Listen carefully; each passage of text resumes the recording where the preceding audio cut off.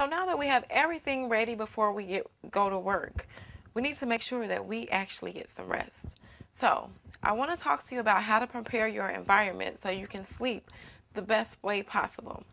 One of the major things is to make sure that the room that you're sleeping in does not have a lot of noise or background environment and that it's dark enough.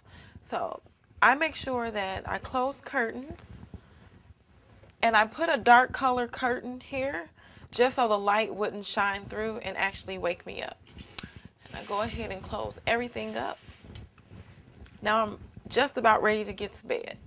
But two other things we need to make sure we do. Make sure that you turn your cell phone off.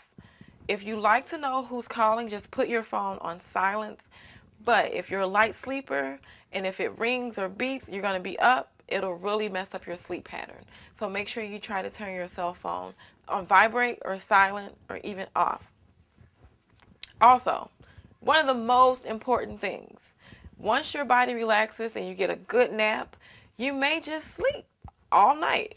So you need to make sure that you set your alarm clock.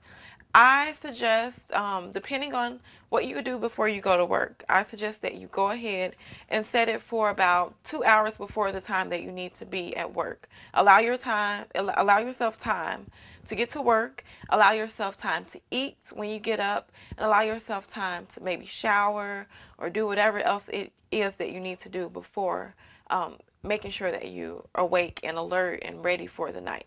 So go ahead and set your alarm clock and you should be all set.